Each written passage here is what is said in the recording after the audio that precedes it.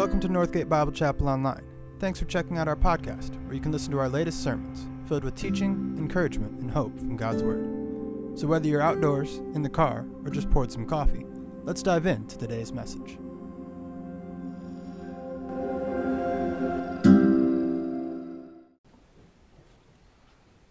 Good morning.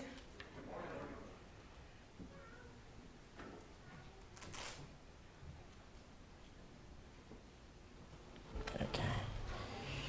Turn with me, if you would, to Romans chapter 1. Romans chapter 1.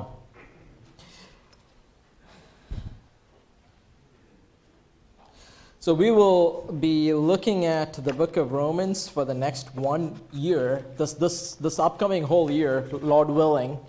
In between, we are going to be having open topics as the Lord leads, and also during the summer, we'll take a break with open topics as well. Let's commit our time to the Lord in prayer before we dive into our topic. Father, we thank you again for your Son, our Lord Jesus Christ. We thank you that we have redemption through his blood and forgiveness of sins. Father, we thank you that your Son is not in the grave, but rather risen and seated at the right hand of the throne of God, who daily intercedes for us, who daily provides us grace upon grace. And Father, we are sustained by his grace. We are sustained by your grace. We are sustained by your peace and by your love. And what a privilege it is for us to be called the sons of God, children of a holy God, of no doing of our own, but what you have done in and through your Son. Help us, Lord, as we open up this epistle to the Church of Rome, that, Lord, that this would speak to us at Northgate Bible Chapel, that the gospel of Christ Jesus would be so refreshing to our minds and our hearts as we open up this book, that we would see the love of God, that we would see the grace that he bestows, that we would be mesmerized by our Savior and Lord. Father, we look to you for your help and for your grace this morning. In Jesus Christ's name we pray. Amen. We will read from Romans chapter 1, and we will read from verse 1 to 7. Next week, we will, Lord willing, be looking at verse 8 to verse 17, just so that you can be reading in advance. Romans chapter 1. Paul, a bondservant of Jesus Christ, called to be an apostle, separated to the gospel of God, which he promised before through his prophets in the Holy Scriptures, concerning his Son, Jesus Christ, our Lord, who was born of the seed of David according to the flesh, and declared to be Son of God with power according to the Spirit of holiness, by the resurrection from the dead. Through him we have received grace and apostleship for obedience to the faith among all the nations for his name, among whom you are the called of Jesus Christ, to all who are in Rome, beloved of God, called to be saints.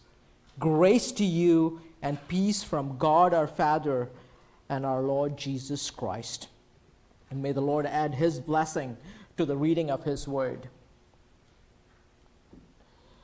So this is the letter that Paul wrote to the church churches that was in Rome. When you look at Romans chapter 16, you will see multiple saints and multiple small groups that Paul addresses.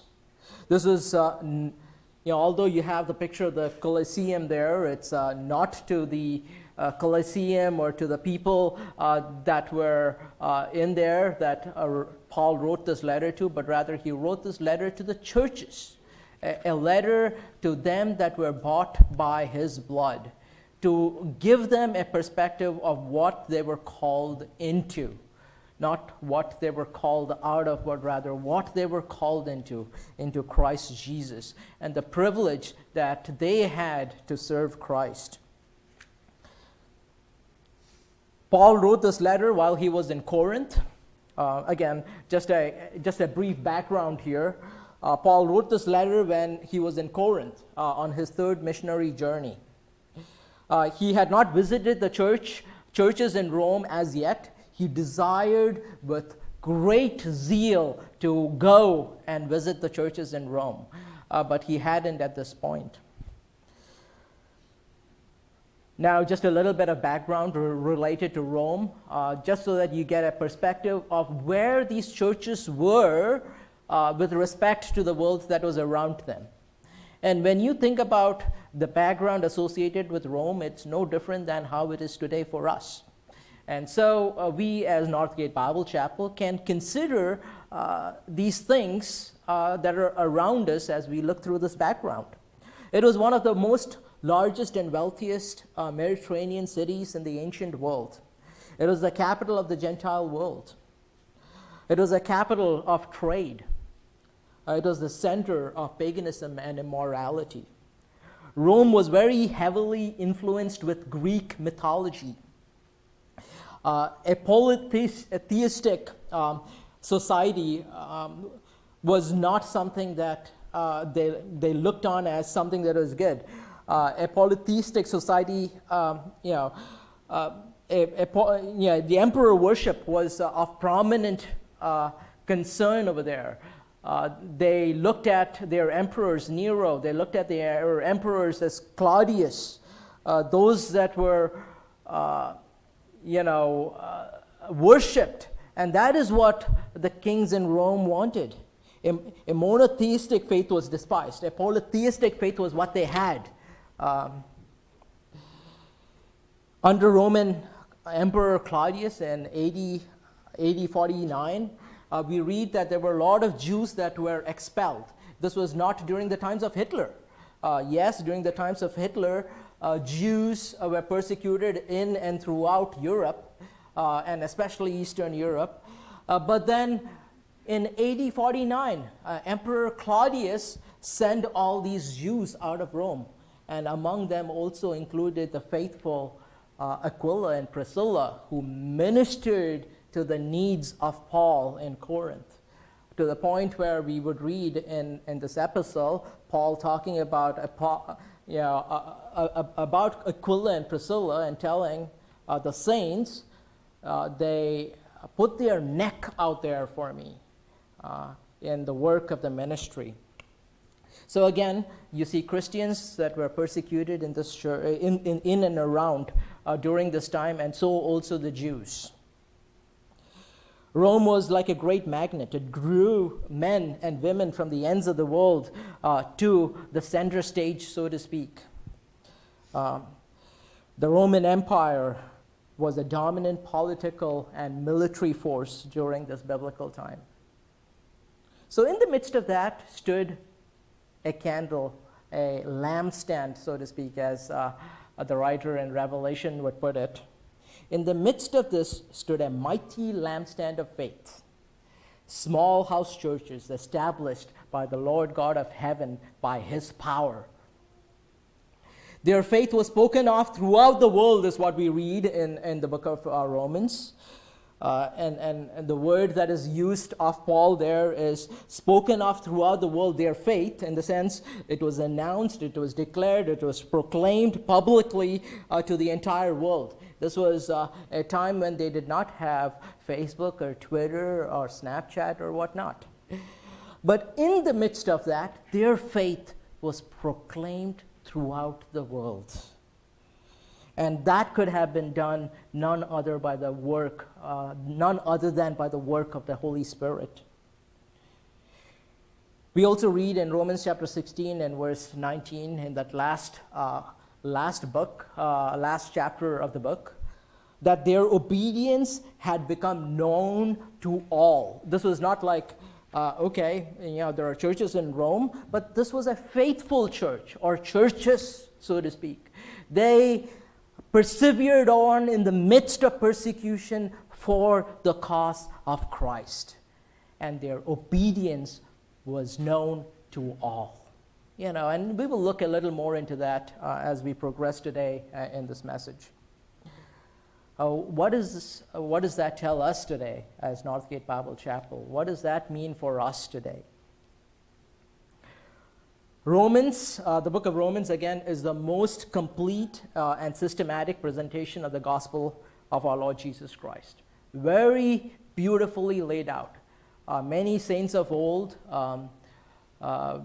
Augustine, we know of Martin Luther, the German reformer, we know of John Wesley, all of them that were transformed by the message of the gospel as they read through the book of Romans. There are two major divisions in this book. Romans 1 through Romans 11:26, it's more theological, more foundational. And then from Romans 12 to Romans 15, we see the practical side of things. And then in Romans 16, we see Paul greeting the churches and telling them to take heed of deceiving spirits that were around. Another primary theme, the primary theme, in fact, not another, but rather the primary theme is the gospel. And what is the gospel? The word gospel means good news. The good news that God declared sinners to be righteous when they trust in the sacrifice of Jesus Christ for their sins. And that is the good news. We who were once unrighteous have been declared as righteous through the work of Jesus Christ on the cross of Calvary, where he paid the penalty of our sins. That is the gospel. And the entire book of Romans permeates that particular theme. We see this progression right from Romans chapter 3. In Romans chapter 3 and verse 23, we read, "For all have sinned and come short or fallen short of the glory of God." All have sinned. In Romans chapter 6 and verse 23, we read, "For the wages of sin is death, but the gift of God is eternal life through Jesus Christ our Lord." In Romans chapter 5 and verse 8, we read, "But God demonstrated his love for us, in that while we were yet sinners, Christ died for us." In Romans chapter 10, verse 9 to 10, we read of how we can receive the salvation that God so freely gives. That if you confess with your mouth the Lord Jesus and believe in your heart that God raised him from the dead, then you will be saved. And once you're saved, in Romans chapter 1, and we will look at this in detail next week, we see Paul writing and saying, "For I'm not ashamed of the gospel of Christ. It is the power of God unto salvation, unto all who believe, to the Jews first and also to the Greeks. I'm not ashamed of this gospel that I have believed." So this is the primary theme of the book of Romans, the gospel, the good news of Jesus Christ our Lord. Another theme is the righteousness of God. The word righteousness means equity or justice or integrity. This word is very frequently used, not as righteousness in our workforce, but rather as justice or equity or integrity. The idea presented here is a conformity to a standard. And what is the standard? The Lord God of heaven, the Father above, he is the standard. There is no unrighteousness in him. But there is so much unrighteousness in man because of his sin. Righteousness means to give each man his due based upon his conformity or lack of conformity to the divine standard of perfect holiness, which is God. And what is the solution to this? There is the unrighteous man, there is the righteous God, but God makes a provision in and through His Son to make us righteous so that we might be accepted in the Beloved. The righteousness of God. The book of Romans is all about this righteousness of God. And we need that righteousness more than anything. And He provides that righteousness through His Son. We read in 2 Corinthians chapter 5 and verse 21, for He, that is God, made Him who knew no sin to be sin for us, that we might be the righteousness of God in Him. What a great transaction. My sin laid upon the Savior, His righteousness, because He is the perfect one who knew no sin, and His righteousness bestowed upon a wretched sinner like me, so that when the Father looks at me now, I am made accepted in the Beloved because He sees Christ's righteousness bestowed upon me. Hallelujah, what a Savior. So we see the progression of this in the book of Romans. In Romans chapter 1 and all the way to chapter 3 and verse 20, we see the need for righteousness. What is the need for righteousness? In chapter 3, 21 to chapter 8, we see the provision of righteousness. In chapters 9 to 11, there is a small interlude there with respect to the Jewish nation and Israel, and there is the defense of righteousness. And then in the end, last but not the least, very important to the Christian faith, the practice of righteousness from chapters 12 to chapters 15. Just one more parallel theme that runs throughout the book of Romans is the relationship that God desires between Himself and man. At the Garden of Eden, man sinned and sin came in between, and the relationship was ruined because of sin. There was a failed relationship. As a result, man could not approach God. But through His righteousness now, through His Son, He has redeemed us, brought us back into a relationship. And that is the focus here, a restored relationship through the work of Jesus Christ our Lord. So for our portion today, if I were to summarize verses 1 to verses 7 that we just read, it's going to be in this. The gospel is of God. Its center is Christ Jesus, or Jesus Christ. Its purpose is for His glory, and its blessings are for the saints. So maybe we can all say that together. So the gospel is of God. Its center is Jesus Christ. Its purpose is for His glory. Its blessings are for the saints.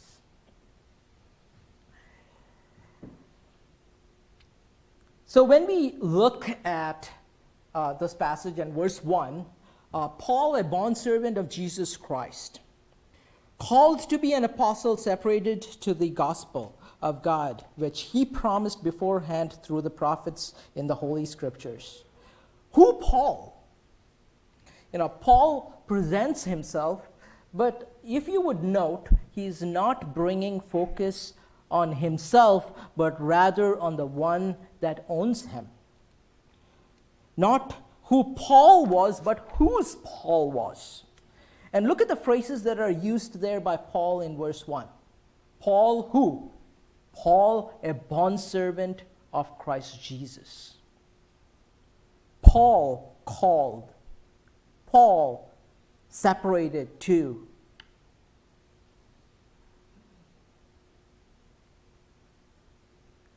Bondservant, called to, separated to. I admire Paul. I often tell Sophia and the girls when I go to heaven besides our Lord Jesus Christ, the first person I'd like to see is Apostle Paul.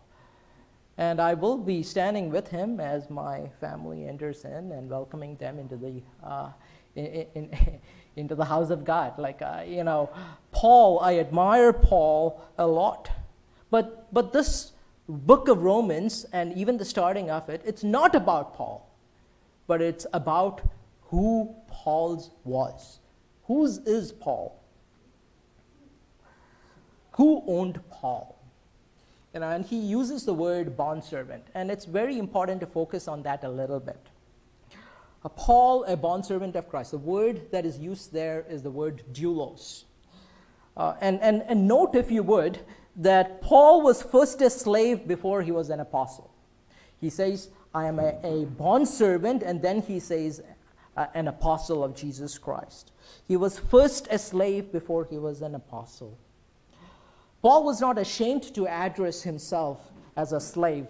In the midst of 60 million people that were slaves during this time in this part of the world, Paul would very intentionally use that same phrase. And there was a wonderful truth there from the Old Testament about that word bondservant that it was used, or literally, which means a slave. When you look at, again, you don't have to turn here. I have put all the references out there.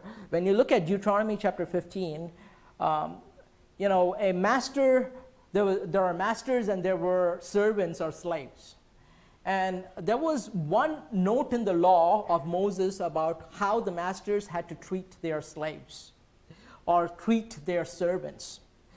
And in Deuteronomy chapter 15, there was a caveat there, and that caveat was that in the 7th year they would be released. They would be released, they would be called freedmen, they would be given liberally, they would be given out of the master's field, they would be given out of the winepress, and they would be sent forth.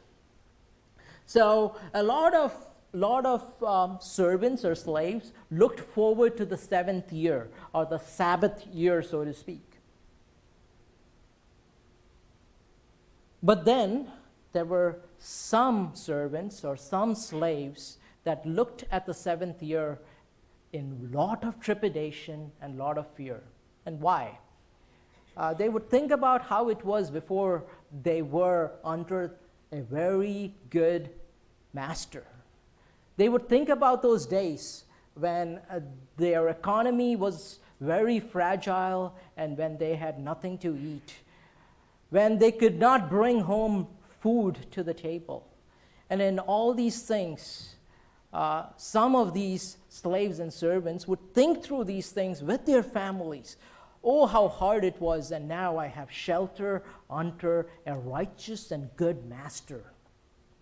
And so 7th year would come about, and they would be a little afraid because now they're going to be let free. They would be given some provisions, but when the provisions run out, what are they going to do? And so there is this truth in Deuteronomy chapter 16, in Deuteronomy chapter 15 and verse 16, where they would say, I will not go away from you. This slave or servant would come to the master and say, because I love your house and because I have prospered in your house, I will not go. I want to be your servant forever.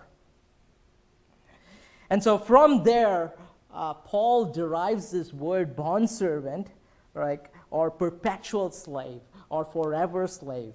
And he chooses that word intentionally to give a glimpse to the church in Rome of who he was. He wanted to remain a slave forever. And what the good master would do would be, they would bring the slave, and after he has made this proclamation or confession to the master would take him. He would take him to the door of the tabernacle. He would put his ear on the door, and he would take an awl or a sharp pointed thing and put it right through the lobe of his ear. And so now that was the testament to everyone that saw this servant or slave, that this person represented the master wherever he went, and this person was that master's. Again, this is all in Deuteronomy chapter 15, if you'd like to look at it. And Paul was saying here a very similar thing. Paul was saying, I love my master. My master is awesome. I am thine, O Lord, and I'll have it no other way. I am your bondservant. What a privilege it is for you and me to be servants of the living God, to serve our Lord as bondservants. Let us not be ashamed of using that word, a bondservant or a slave of Christ Jesus, rather than a slave of sin. Then we see him saying, called to be an apostle. And the word apostle there is one who is sent. One of the requirements of being an apostle was that they had to see the risen Christ. In 1 Corinthians chapter 9, those requirements are laid out. And Paul encountered Christ Jesus on the road to Damascus. And again, we see that in Acts chapter 9, verse 1 to 9.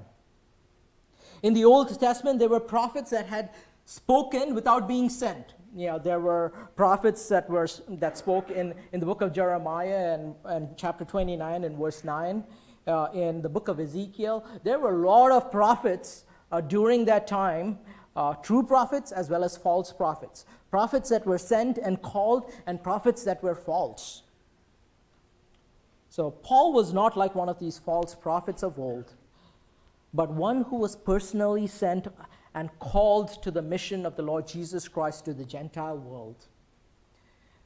Beyond the calling of Paul into the gospel of Christ, Paul was called into a specific purpose, the mission of Christ Jesus, to proclaim his name among the nations, among the Gentiles. Now, you and I are called into a mission, we are called by the grace of God. We are called for a purpose. And the purpose is not just to be in attendance every Sunday. No mission is too big or too small for our Lord.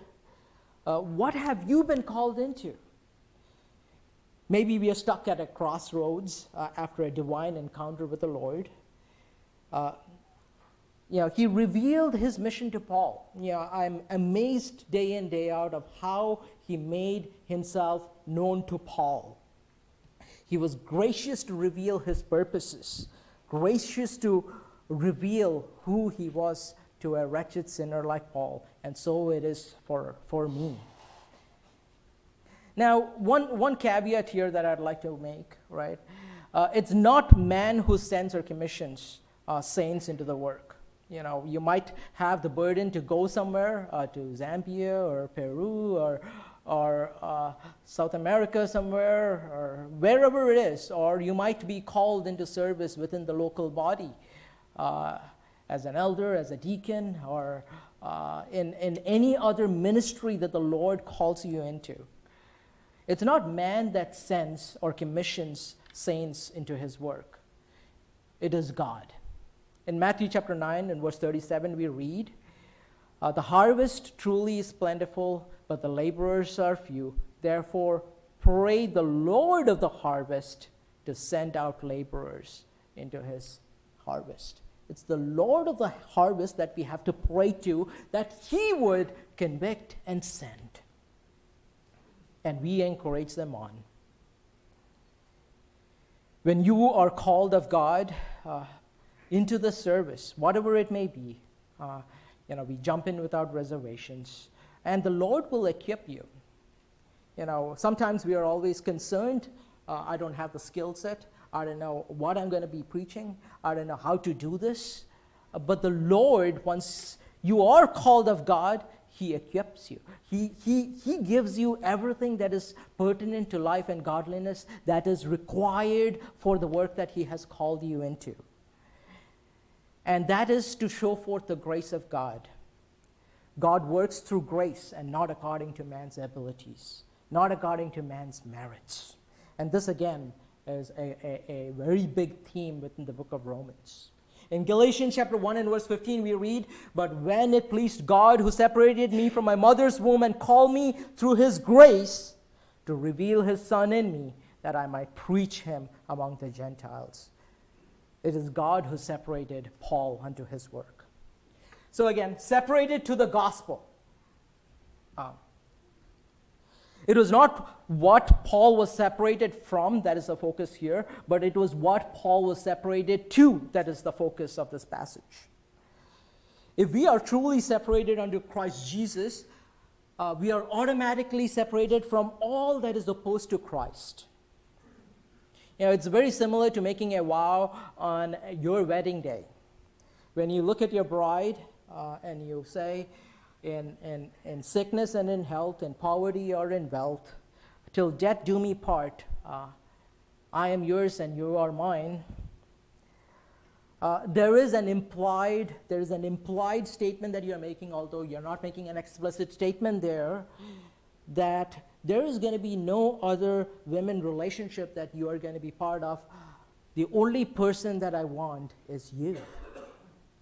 And so it is with Christ Jesus. When we come into the saving knowledge of Christ Jesus, into the household of God, all that should fill our hearts and our souls and our minds and our eyes are Christ Jesus.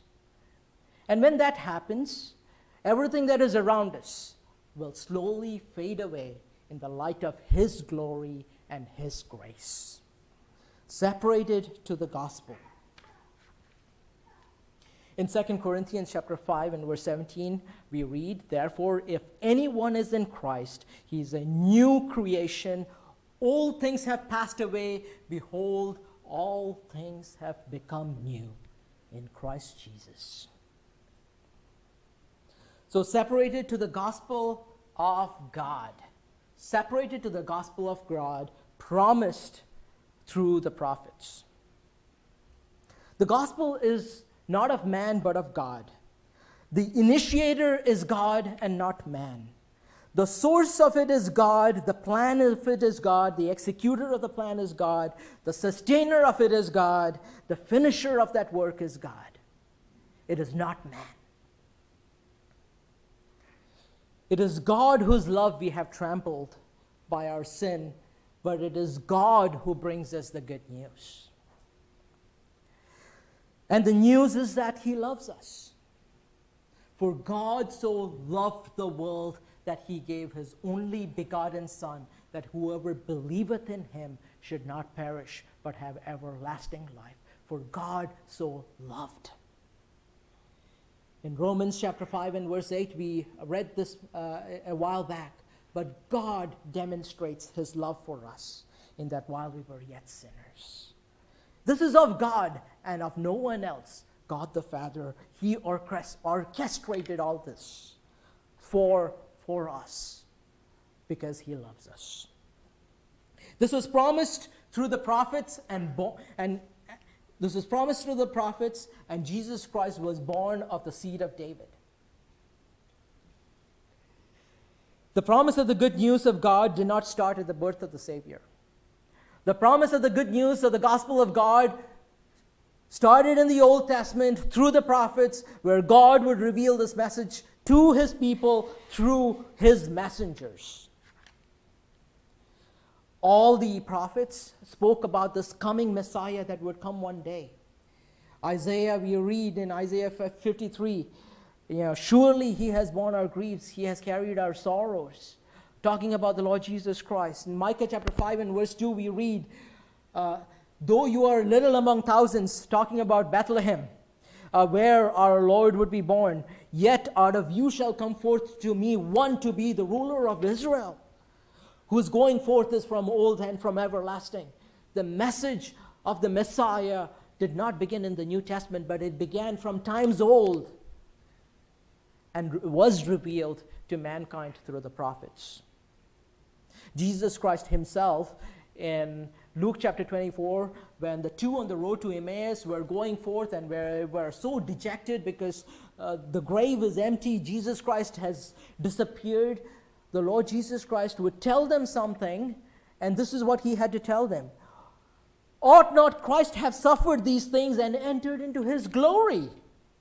And then we read, beginning with Moses and all the prophets, he expounded to them in all scriptures concerning himself, concerning Christ Jesus. So this is revealed in the Old Testament through the prophets. This is nothing new.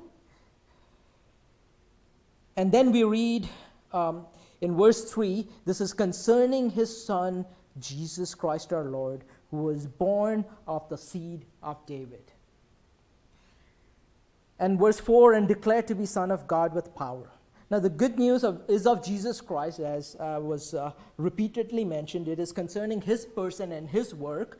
But look at the two words that are used there, the qualifying verbs, so to speak.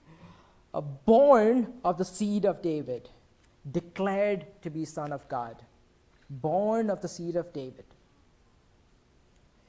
In Isaiah chapter 9 and verse 6 we read, for unto us a son is born, or a child is born, unto us a son is given. As a child he was born, and as a son he was given. In his humanity he was born, made according to the flesh, born of a woman, but in his Godhead he was declared, he was given, he was sent forth. He was and is the God-man. In Matthew chapter 1 and verse 23 we read, behold, the virgin shall be with a child and bear a son, and they shall call his name Emmanuel, or God with us. He was the Son of God, the God-man. He was born of the seed of David, is what we read in this passage, born of the seed of David. And again, this is no surprise to the Old Testament saints as well as the New Testament. It was prophesied in the Old Testament that Jesus Christ, the Messiah, would come through the lineage of David. In Jeremiah chapter 23 and verse 5, we read, raised up to David a righteous branch, a king. In Isaiah chapter 11 and verse 10, we would read, out of the root of Jesse will stand, a root of Jesse will stand as a banner for the people. That is, through Jesse would come forth David. In 2 Samuel chapter 7, talking to David, the Lord God of heaven would say this through the prophets. In 2 Samuel chapter 7 and verse 12, we read like this, when your days are fulfilled and you rest with your fathers, I will set up your seed after you, who will come from your body, and I will establish his kingdom. But he shall build a house for my name, and I'll establish the throne of his kingdom forever. And your house and your kingdom shall be established forever before you. Your throne shall be established forever. Yes, he was speaking about David's son Solomon. Yes, he would reign, but would he reign forever? Absolutely not. The Lord God of heaven revealed the secret truth that the Messiah would come through the lineage of David, and he would sit as king forever on the throne of David. And we read in this passage that this was according to the Spirit of holiness. According to the Spirit of holiness. In Romans chapter 8 and verse 11, we read, if the Spirit of Christ who raised Jesus from the dead dwells in you, he who raised Christ from the dead will also give life to your mortal bodies through the Spirit who dwells in you.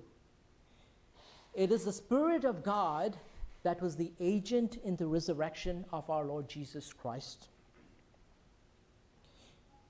The Holy Spirit was involved, the triune God, we see in this passage. By the resurrection, so the Holy Spirit, the agent of the resurrection, by the resurrection from the dead is what we read in this passage. By the resurrection from the dead. The resurrection of Christ Jesus is the ultimate proof that he is the Son of God. Death cannot keep his prey. Jesus, my Savior. He tore the bars away. Jesus, my Lord. Up from the grave he arose as a mighty triumph over his foes. He arose. Hallelujah, Christ arose. And because the grave is empty, that is the ultimate proof that Jesus Christ was the Son of God. Always when Christ Jesus when he was on the earth, when he prophesied, and you can look up many references in the New Testament. Whenever he mentioned about his death that was to come, he would accompany that with hope by telling the people that he was telling this to, including his disciples, that he would rise up on the third day, that he would be a resurrected Savior and not a Savior that was dead.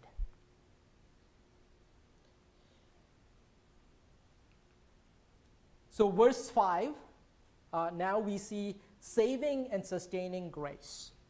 In verse 5 we read, through him we have received grace and apostleship for obedience to the faith among all the nations for his name. Oh, the love that drew salvation's plan. Oh, the grace that brought it down to man. Oh, the mighty gulf that God did span at Calvary. We see personal grace before true service. Personal grace. Through him we have received grace and apostleship. Grace, again, is undeserved favor. Undeserved favor, something that I received from the Lord God of heaven when I did not deserve it.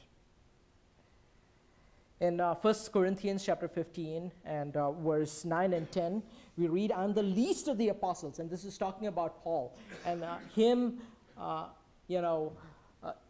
just going over his, what he felt. Oh, wretched man that I am, as we looked at earlier today. We read in verse 9 of 1 Corinthians 15, for I am the least of the apostles, who am not worthy to be called an apostle, because I persecuted the church of God. But verse 10 we read, but by the grace of God I am what I am, and his grace towards me is not in vain. But I labored more abundantly than they all, yet not I, but the grace of God which was with me. It was the grace of God that sustained Paul. It is the grace of God that came down and saved Paul, and it is the grace of God that continues to sustain Paul. He was overwhelmed by the grace that was provided on Calvary's tree. And it's not just saving grace, but God also promises us sustaining grace. Saving grace and sustaining grace. Paul would go on in 2 Corinthians and chapter 12. He would talk about a thorn that was in his flesh.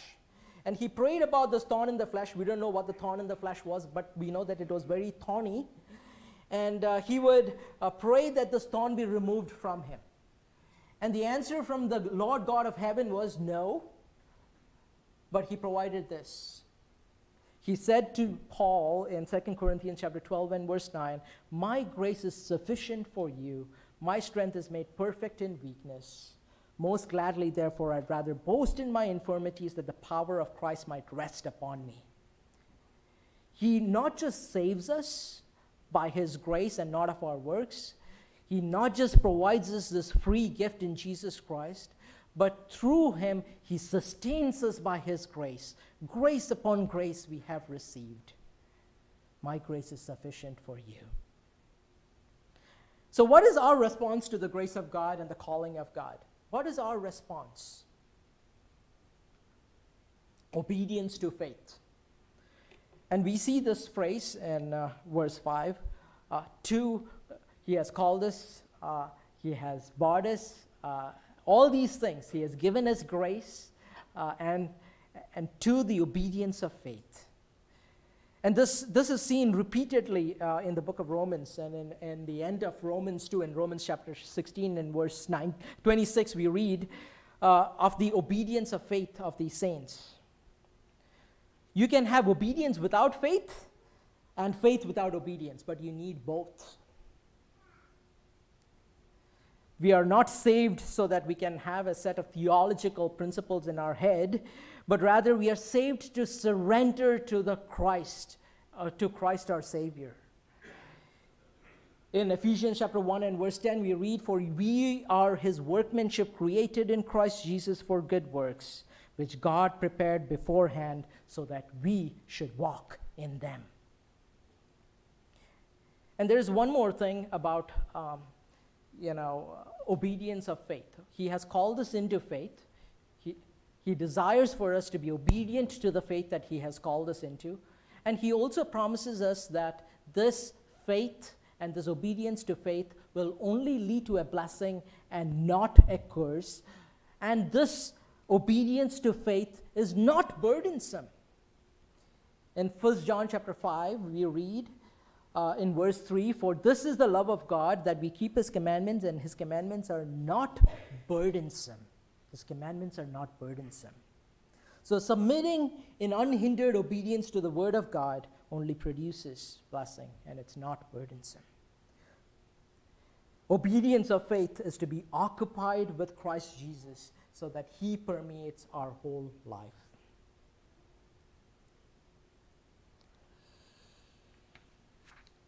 Moving on, we see the spear of obedience. We see the spear of obedience. And in this verse, we see among all nations for his name. The door of his grace is open to all. It's not just to you and I, but to everyone, the world, for God so loved the world. The saints are to go and proclaim the excellencies of the one that called them out of darkness into his marvelous light. His awesomeness, his great work for us, his mighty acts, his glorious splendor, proclaiming that to all the nations. And that is what God has provided. He has provided it to all. The spear of obedience to all nations, so that they would come to Christ and they would be sustained by his grace. And the purpose of it all, we read, it's for his name. In the book of Malachi, we saw how the people during Malachi's time despised and rejected the name of Christ. But here is a call through the Gospels to glorify Christ Jesus. It is all about his beautiful name. All the grace provided, all the apostleship received by Paul, the obedience to this faith, the faith in itself is all for the sake of his name. And in closing, we see the blessings of being in Christ Jesus. The blessings of being in Christ Jesus. In verse 6 we read, "Among whom you are called of Jesus Christ." And verse 7, "To all who are in Rome, beloved of God, called to be saints, grace to you and peace from God our Father and our Lord Jesus Christ." You know, the words that he uses are marvelous. A beloved of God, called to be saints, grace and peace.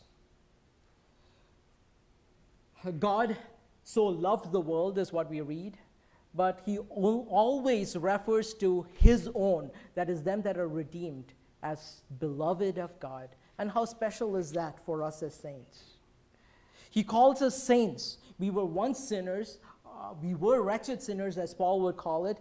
But now we are redeemed by his grace, and we are called saints. A sinner saved by grace. And that is what a saint is. It's not someone like in some of the churches, where in order for someone to be bestowed the honor of a saint, they have to go through so many different rituals, so many different investigations before their name is cleared and before they are given the name saint. But the moment we are saved and brought into the household of God through the blood of our Lord Jesus Christ, we are called saints. And Paul addresses the Roman church as saints of Christ Jesus, called to be saints. To every saint belongs grace and peace, the grace that is sufficient, the sustaining grace. And peace of God, which passeth all understanding, which keeps our hearts and minds in Christ Jesus. Again, sustaining grace, sustaining peace. These are all the blessings that we have in Christ Jesus. So to end it all, going back to our summary or the bottom line up front and now at the end, the gospel is of God. The center is in Christ Jesus. Its purpose is for his glory, and its blessing is for you and me, called to be saints. Let's pray. Father, we thank you for your marvelous work on Calvary's tree. We thank you for your grace that came down and saved us. We thank you for your sustaining grace that continues to sustain us. Oh, the love that drew salvation's plan. Oh, the love that brought it down to man. Hallelujah, what a Savior. Father, we thank you for him. Help us, Lord, as we go forth, that we would proclaim the excellencies of Christ Jesus, that we would be as bondservants, as slaves of Christ, that they would see Christ Jesus in us and be drawn to the Savior and to his love. And if there is anyone here today, Lord, that do not know you, Father, we pray that you would work in their hearts, that they would see the need for righteousness that only God can provide in and through his Son. And Father, we pray that you would continue to work, not just in their hearts, but in ours as well, for your kingdom and for your glory. We give you thanks. In Jesus Christ's name we pray. Amen.